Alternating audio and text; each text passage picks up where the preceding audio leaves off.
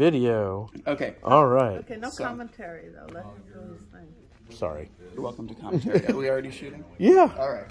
So we've already bent this up a little bit, but I'm going to show you the 3 bends that we did on the Sacroease, and this is the flat seat version.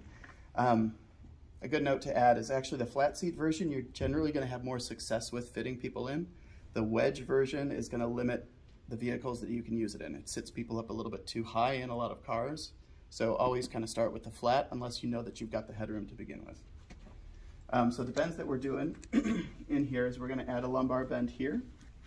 Now traditionally what we would have the person do is sit in the chair, and then I would measure with my fingertips. I'd ask them first, can I just briefly touch your back to measure and get just a rough fingertip reading of where the apex of the lumbar spine is at, which generally it's opposite the navel, but you can get a gauge of it and see how tall someone's hips are and where that's going to line up.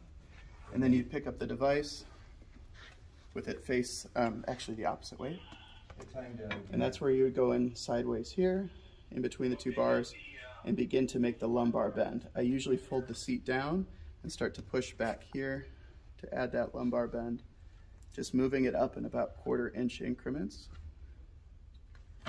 to match to the curve that I'm trying to get for the individual.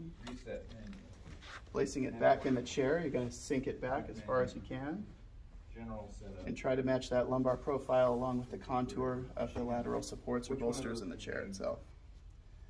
You can add an extra curve down here, and you'll usually only want to have that in about 1 inch or 2 because of the way the frame is designed. You don't just want to be trying to bend the foam itself. And by adding that little bit of a bend there, we're going to be able to reduce pressure on the back of the leg. It's going to allow the Sacroease itself to really suck to the chair, and it's just more comfortable overall. The last bend, if needed, that we can add is up here at the top. Sometimes we'll just manipulate the seat itself to bring it more upright to increase pressure around the lumbar or thoracic spine, but we can also tip this forward by bringing it face down and adding a little bit of bend to the top.